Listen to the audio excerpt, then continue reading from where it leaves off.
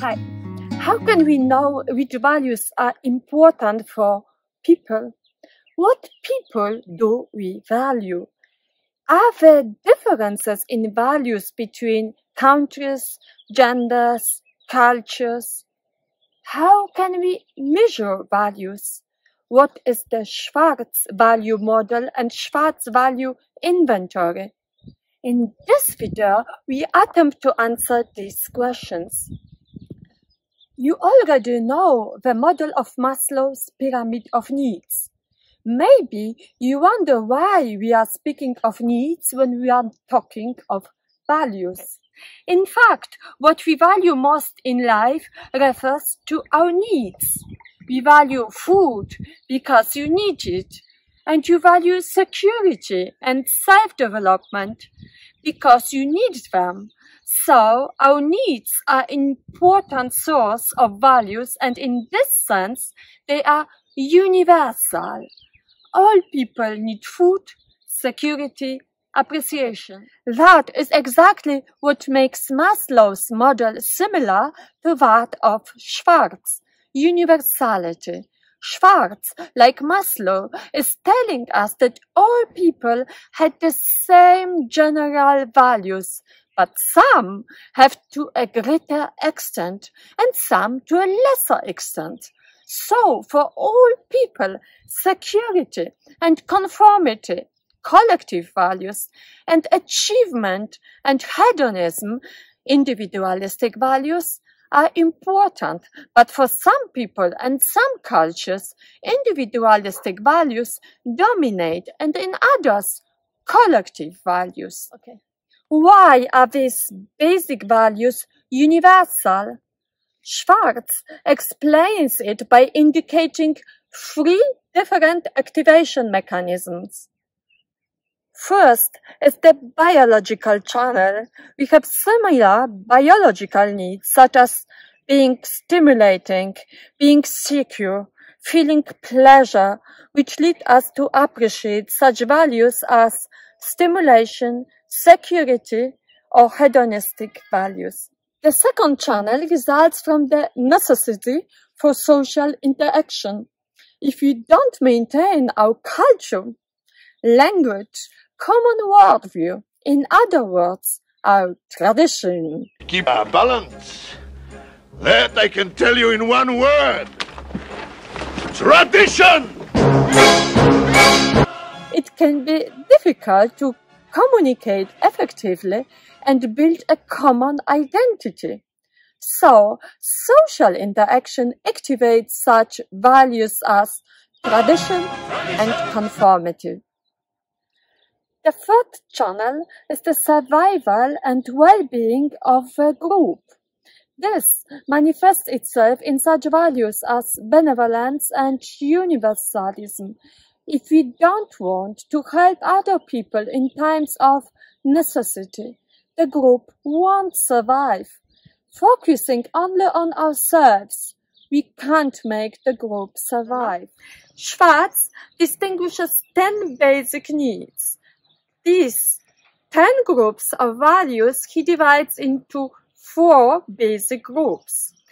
We can divide them into 2 other dimensions: personal, social, or individual, collective, and in growth, anxiety-free, self-protection, anxiety-based.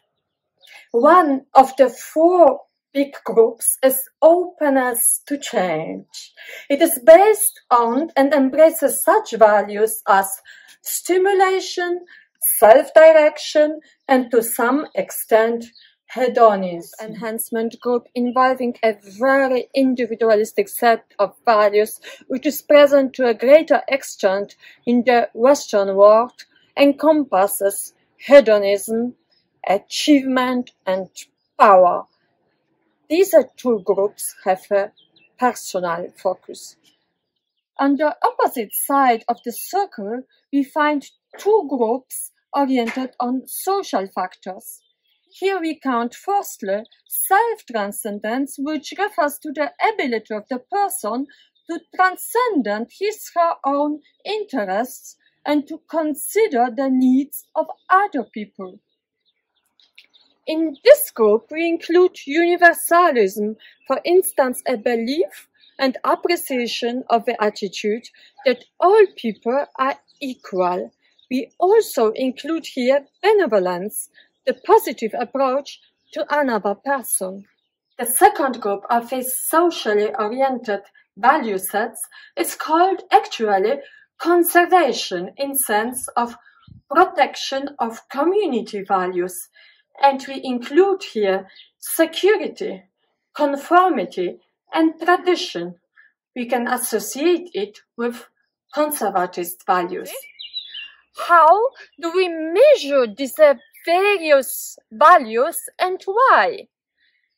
In the previous videos, you have already heard that we can learn about values in different ways, through different questions. Okay. However, we may be tempted to say that we value something, but in fact we do not. So, how to measure values differently without seeing the person? You can do that, as Schwartz did, by asking questions indirectly, by showing the interviewed person different persons doing various things and asking to what extent they felt like this person or to what extent they felt like differently. So during the interview, you would be asked, to what extent do you feel like the following person? It is important to hear him to live in secure surroundings. He avoids anything that might endanger his safety. You would have a 6-point scale to answer these questions. Very much like me, somewhat like me, a little like me, not like me, not like me at all. Why do we measure values? It can be important, especially in modern globalized times, where different cultures have to interact in one company, or where different countries are speaking on a global forum about the economy, sustainability, or peace. Countries may vary in their attitude to these topics, depending on the values which dominate in them. To sum up, Schwartz defines values as conceptions of desirables that guide the actions of social actors like organizational leaders, policymakers, individual people. So his concept refers to all of the 3 levels of ethics. They are important and have an impact on our actions. We use values to evaluate people and situations and explain the actions of other people. Which kind of values mentioned by Schwartz are important for you, among your family, friends, for a company you are working for, in your country or work region? Are the discrepancies? Do they change in time? In the 1940s, 60s, 80s among millennials? Do you like to communicate with people with common values or different ones? Which problem might occur when people have different values? Okay. What might people from collective cultures think about our individualistic culture, and how do individualistic cultures value collective ones?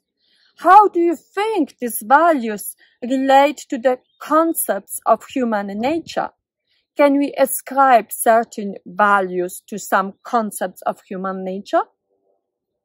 What do you think?